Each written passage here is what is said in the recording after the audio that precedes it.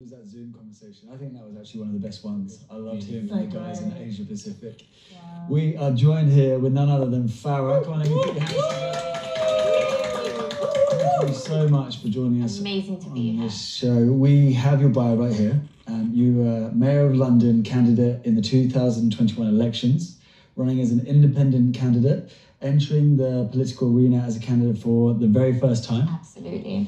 The Lion's Den. The Lion's Den, indeed. And you didn't actually become Mayor of London, but you have continued with a lot of those policies. Do you want to just talk about what were you passionate about? What were some of those policies, and what does it look like now for you? I stood because I'm passionate about people, and that's exactly why I stood. I felt like we're not being represented by the people parties. And youth was very important in my full manifesto because youth are the future, but they're not being represented. And frankly, we've let them down. And that's why I wanted to bring change. I wanted to bring community-led policies.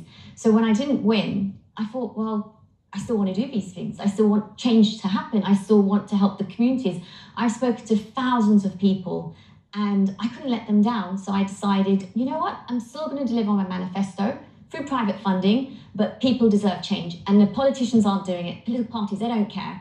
So we, the people, have to do it. So that's why I decided, okay, let me go find manifesto. What's the most important?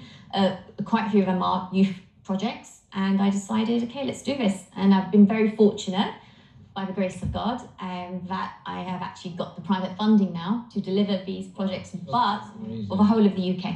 Not just London. Wow. That's God's hand working. Wow, that's good. How are you listening to Gen Zs in this time? How are you getting their input and finding out what they feel that they need? I love to get out there on the street and talk and listen. I will go sit down, with a stranger. I'll be walking, I'll see someone, I'll just start talking to them. Let's have a coffee. I'm really involved. I mentor a lot of youth. I've been mentoring youth for many years, and I just love watching that transformation.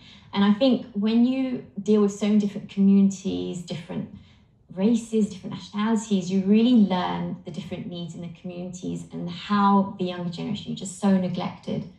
There's no money being put into you. If anything, money's been taken away from your generation. And if we want to see change, we need to start investing back in you. And that's why it's so important to listen, because I want to see a future where you are the ones sitting on those benches, not what we see now. I'd love to ask, actually, a big problem with young people is that they don't trust politicians. And they shouldn't. I don't know you, but to be honest, are you not just going to say what I want to hear? You're going to say, oh, I'm going to listen to you. How can I trust that you're not just saying what I want to hear, so I'll vote for you, and then you'll get in office and you won't do it? And that's the exact problem. Not only have youth lost trust, if I talk to the elder generation, they've lost trust in the politicians, because that's what they do. They come, they say what you want to hear, and then that's it, they go. We do not have accountability in politics, and we need to see accountability. And I want to make sure we drive accountability into politics, and that will scare a politician, because then they'll be accountable for everything that they say. For example, we've had politicians promise all sorts of things, but the moment they win, it's silence. Nothing. And we need to bring that trust back into people. People don't vote anymore just because they don't believe you're not going to do anything, because there's no point in me voting for you. So I really feel we need to see political transformation. We need to bring change. And guess what? You have the vote. So that means you have the power. You're the ones that put those people in those positions. So why not unite, use your power, use your voice to bring change? You're not going to bring change by not voting. Going back to what you said about accountability, how do you think that can be implemented on politicians? The people are the ones with the power, don't forget that. We put the politicians in those positions, but we have the power. So therefore, we are responsible to ensure and enforce accountability. So that's something that the people need to actually say, you know what, we need accountability now. You see all these petitions. So for example, if you get 100,000 signatures on a petition, that means Parliament has to debate that. So that's pretty powerful, right? So just imagine what we can actually do with the power that we have. But unfortunately, the way the system is, we do not know the power that we have. So now it's about, again, political transformation. Let's educate people. Let's let people know what they can actually do together to actually hold our politicians accountable, the political parties accountable. We have political parties who are anti-Semitic, who are racist, who are, filling hatred into communities, who are putting money, much needed money, taking it away from communities and putting it into silly projects. Why are we not doing anything? Why are we not standing up and holding them accountable? We're letting them get away with it, so we are responsible. A lot of politicians can seem quite selfish. So how do you influence your faith into your political views? Do you feel like it's hard to separate faith from politics, or do you find them quite easy to integrate them together? I love to use my faith in everything I stand for because that is who I am. And for me, I am anchored to Jesus. So I stand, I like to call it, in the eye of a storm, anchored to God. So I could have the storm around me, but I'm always in the eye of a storm, anchored to God. And all my policies, everything I am, is through God. So I like to let people see that through me. Something quite interesting, when I did my leaflet, I obviously had my crucifix, and someone said to me, "Oh, no, you shouldn't have a crucifix." And I said, "Why?" They said, "Because that will scare people." I said, "But that's who I am, and I'm proud to be who I am, and I want people to know who I am, because I want to be an example to them that they do not need to be scared of a Christian person. If anything, I have worked with the Jewish community, the Muslim community. I even spoke at a synagogue where a rabbi speaks. They invited me to come and speak as a Christian woman in a synagogue, and that hasn't happened before. So it's so incredible when you go on that journey with people, but they see that you're there for them, you stand for them, you're going to fight for them. They will welcome you in. So I think it's so important. Be who you are. Do not try to put your faith separate. If that is who you are, use that. Yeah. Farah, how do you feel Jesus would interact with today's politicians then? I think Jesus definitely would want us to go back to basics. Humanity. That's what's missing in politics. There's no more humanity. Unfortunately, politics is full of ideologies now. So I think there's too much noise, it's too loud, there's too much arguments. Nothing is getting done. They're too busy shouting over each other. Now, thunder does not make the wilderness grow or plants grow, but the rain does. So I feel if you have been given authority by God, you're in a position of power, you need to make sure every word that you use is a raindrop into someone's heart, into their mind, into their soul, so you can flourish them and grow them so they can bring change together. So I think that's so important. Use your voice, but speak with intelligence. Love when you started running for Farah London, you came to my door just because I was someone, in church, and you spoke to me. And the one thing that shocked me was that you were very accessible. And then when I got chatting to you, I found out that actually you've just given your number to everybody. And so listening is very important to you. And one of our key cultures on Got Questions is that love listens. Tell me, how much has listening really played a part in what you do? And why did you give your phone number to everybody? And did anyone text you anything weird? I thought it was important because leaders aren't accessible, and there's always them and us, and I want us to actually come together. I think that's so important. I think everyone should be accessible. So that's why I was the most accessible candidate. And yes, I did get all sorts of messages, calls, even we had WhatsApp available. But what was really great was someone would call the campaign number and they say, "Oh, I've got a question for Farah." And then they're like, "Oh, would you like to speak to her?" They're like, "Sorry, what?" Like, "Yeah, would you like to speak to her?" And I said, "Hi, how can I help you?" And they're like, "Is this really you?" Wow.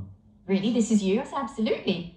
And then I would take the time to listen to them. It could be half an hour, an hour, but it was so important. They really appreciated that, just to ask a question and just quiz me. I had great conversations. I had people call me and challenge me, and then now they've become my greatest friends because they just loved the fact I took the time out, and they wanted to be tough with me, but I'm there to answer your questions. I'm not going to hide away.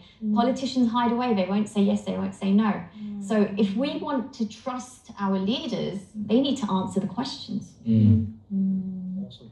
Do you have any encouragement in terms of like young people who want to actually pursue going into politics, basically? I want to encourage any young person, just get involved. Find out what policies are you passionate about. What changes do you want to see? That's really important. What changes do you want to see? What are you not happy with? And that's actually going to give you a form to actually start getting involved in things. First, you can start locally. Look at your local community. What's going wrong? What's the council not doing? It could be something silly as just garbage collection, but it all adds up to something. And then start going, looking at London, start looking at the country. We've got a climate crisis right now. We've got knife crime crisis, which you did a fantastic speech on in Parliament. Well done for that. So these are things I want you to get involved. Start understanding, what do you care about? And then look at the parties where they align with you. And then start volunteering, get involved, start learning. It's so important. I would encourage anyone, just start volunteering in your local communities, because then you're going to start understanding. Farah, have you got any questions for these young people? I do, actually.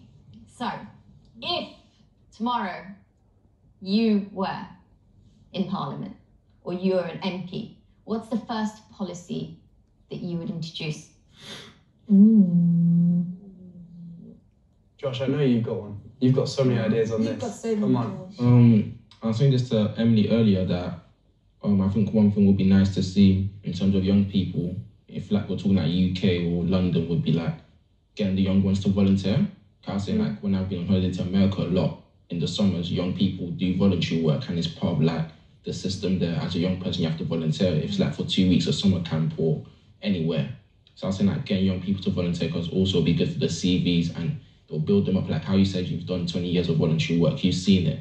For them, it'll be the same thing. They could see the situations going on. Yeah. And they'll be like, actually, this is a problem. How can I fix this? Or who can I contact? Or with my friends, what can we do together? So yeah, I'd say that's something I would implement. I think I'd just love to, I don't know if there's an actual policy for this, but I just think there's not enough women in Parliament, to be honest. I think,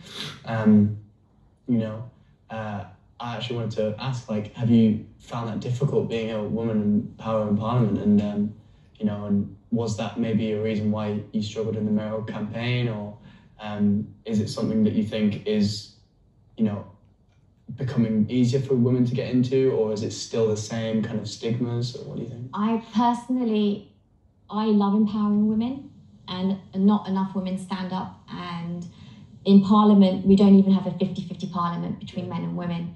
We've never had a woman mayor of London, ever. So that was something that really encouraged me, that we need to see a woman mayor of London.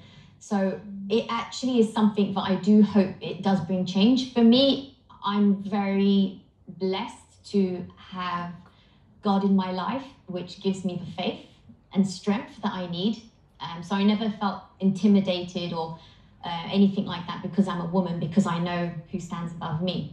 And that's where my focus is. I don't look around, the men around me. I'm focused on God. I have a great relationship. So he gives me the power, the strength that I need. So I would say it's something that we do need to see more of. We do need to empower more women. Like what you did was absolutely brilliant, and I really hope that you don't stop. Keep fighting, speaking for people. It's so important. Incredible. Farah, thank you so much. Thank you for being so inspirational. Thank you for encouraging us and sharing so much. We've loved it. Why don't you give a round of applause to Farah? What a blessing. But also, why don't we end this in prayer like we always do? Who would like to pray? Yeah.